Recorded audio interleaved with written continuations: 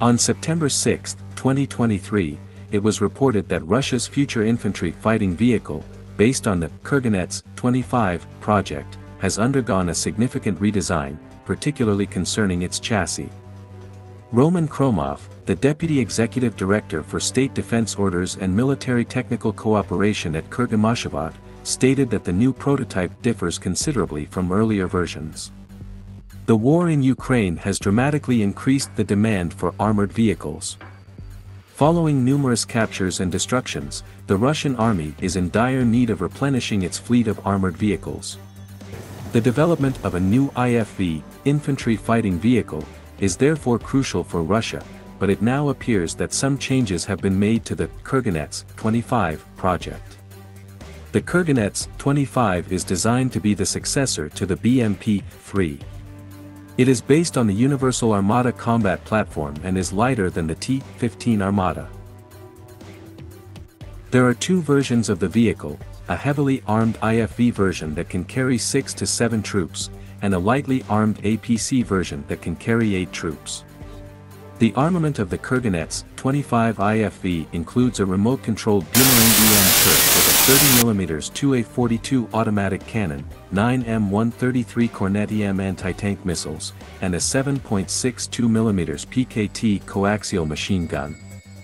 The new Russian IFV has its engine and transmission compartment located at the front right of the hull.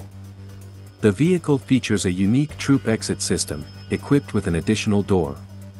It weighs 25 tons and is equipped with dynamic and active protection systems. The maximum speed is 80 km per hour on the road and 10 km per hour in water, powered by an 800 horsepower engine.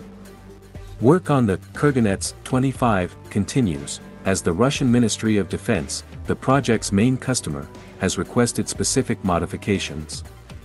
The primary changes have been made to the vehicle's chassis to improve its reliability while simplifying its maintenance and operation. The current version of the vehicle differs from the prototypes presented in 2015. There is no information yet on a possible change in armament, but it has been suggested that the existing 30mm automatic cannon might be too weak and should be replaced by a larger caliber. The vehicle's large size has also been a subject of criticism.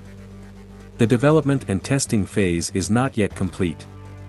Additional requirements from the state customer have led to a reconfiguration of the vehicle. In other words, the prototypes initially presented at the 2015 parade and the vehicle currently undergoing testing are not exactly the same, said Khromov. Russia does not yet seem ready to deploy a new infantry fighting vehicle in Ukraine. However, the project is not at a standstill and continues to progress, with Russia still requesting adjustments. Its presence on the battlefield is not imminent, and Russia continues to produce and modernize older IFV models.